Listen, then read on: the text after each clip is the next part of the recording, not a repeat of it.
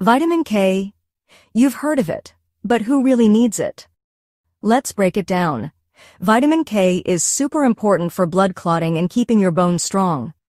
Most healthy people get enough just by eating a balanced diet, but some groups might need to pay closer attention.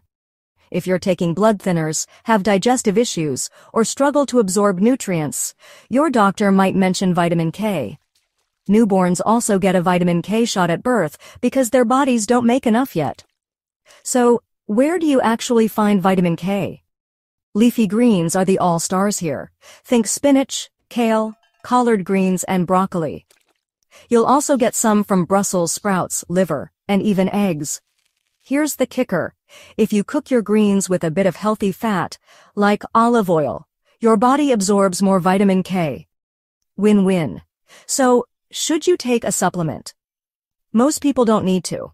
Just load up on those greens and check with your doctor if you have any concerns. That's vitamin K, easy, right? That's it for now. We hope you'll like and share this video and also consider subscribing to our Here's to Your Health channel. Thanks for watching.